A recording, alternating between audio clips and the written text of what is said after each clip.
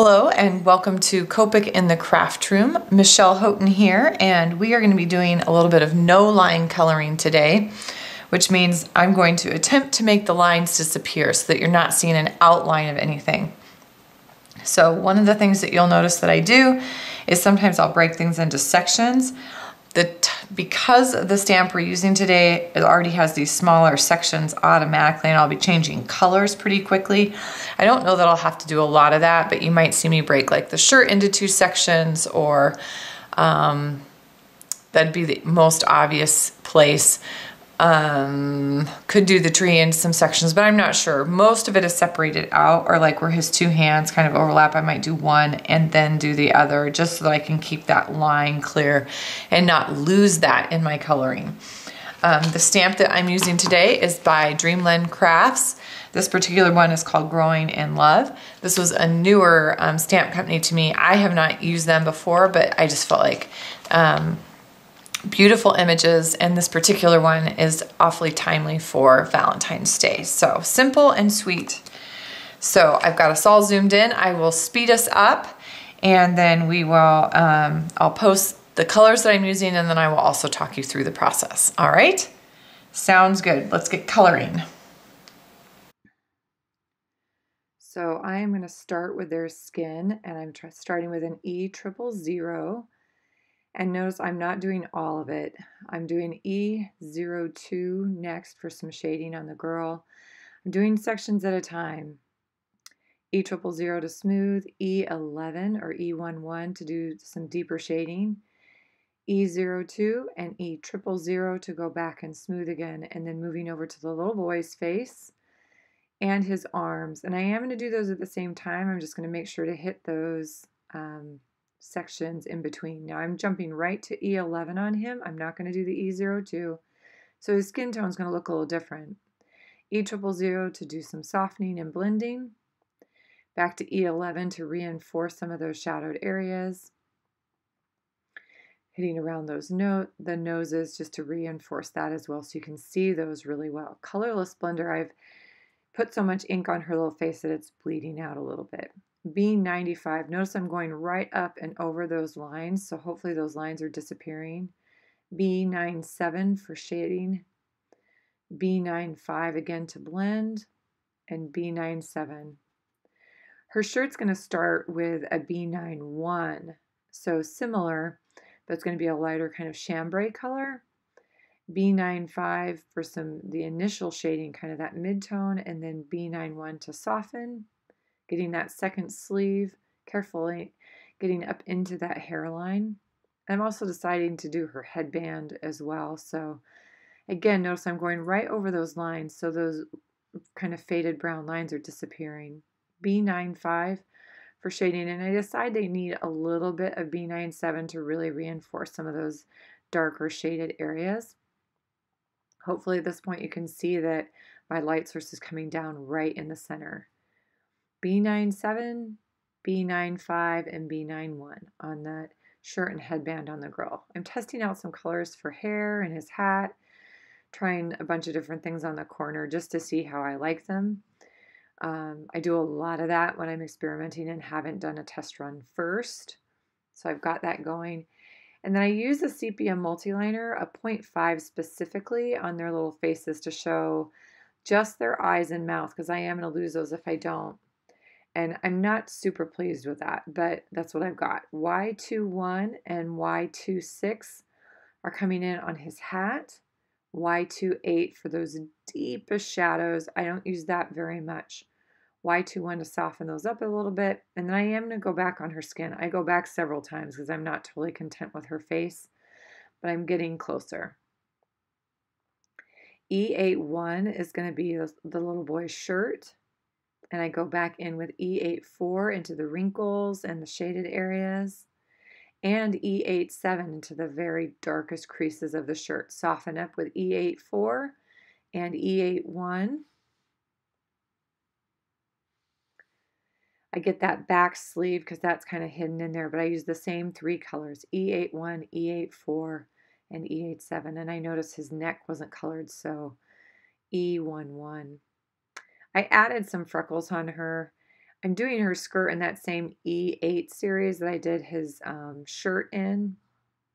Her tights are an E4-3 and E4-4, a little bit of E4-7, and I work in reverse on her second leg so I don't lose that area between the two legs. I'm jumping back and forth with those 3 E4s. E4-3 is the base of the plant or that little tree. Some dots and squiggles with E4-4 kind of create that look of dirt. And E4-7, again, much lighter, more toward the base. Then I use the E02 to kind of reinforce her little fingers and hands because we lost those a little bit in the dirt. E00 on her face, again, I softened the freckles. They just didn't turn out the way I was hoping. E21 is the base of her hair. E23 is the base of his hair, and I'm going to lose my titles here in a second. I'm having trouble with my technology. E23 is starting with the flicks on her hair. And then E25 on his and hers. Look at it's coming from the top down and the bottom up on both heads of hair. These are narrow flicks with the very tip of my brush marker. Sorry. And then E27 is my last one here, and E29 just a little bit on his. I soften that up just a little with E23 and E21 on their two heads. I added a little more E25 on hers. I felt like it didn't get quite dark enough, and E23. You can see how that closes in that highlight. I've got E21 again, this time on his boots with an E23 for some shading. E25, I want to make them look kind of like work boots. And E23, soften that up and blend those together. E21 again. And I'm going to do her boots about the same. So E21, E23 is next, and a little bit of E25. Softening those, going backwards to get those blended together. E87 on her skirt, just to get a little darker edge. I felt like I lost the edge of that skirt. Y21 for edges of lace on both her shirt and kind of trim. I realized she had another piece of hair, so I'm going back in with that same E2 series on both the trunk of the tree and her hair because that second piece back by her second arm didn't get colored. G40 is going to base all the leaves on the tree. I'm trying to avoid the hearts because I am going to color those red, and green and red being complementary colors, those are not going to layer very well together. G43 is kind of flicking in just small squiggles. You can see better now with the G46 how I'm squiggling less of this color, fades at the top. And then my hearts are going to base in R32, going next with R35 to kind of add some shading. And R37 is going to go even deeper so it really highlights those hearts. Hitting her skin one last time.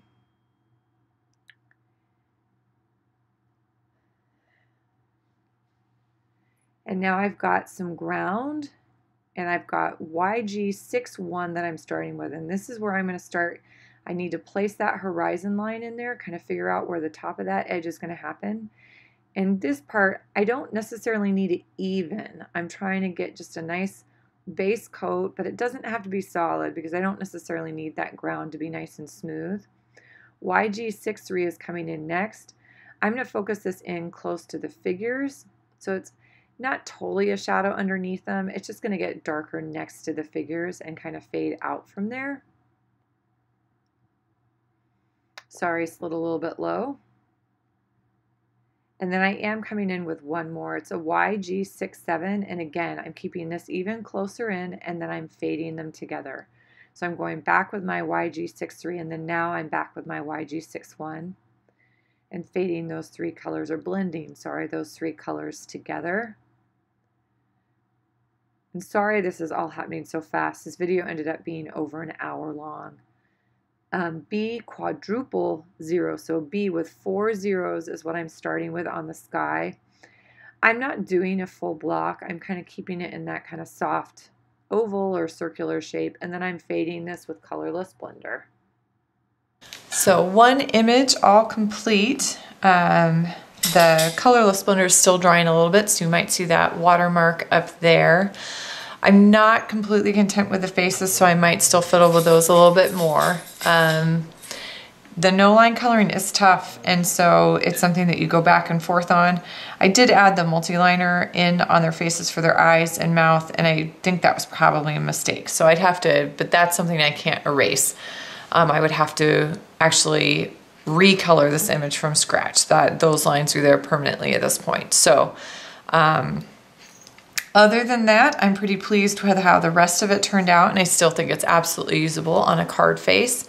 So thank you for joining me and checking out the no line coloring for a little bit of Valentine's Day. Hope you have a happy, colorful week.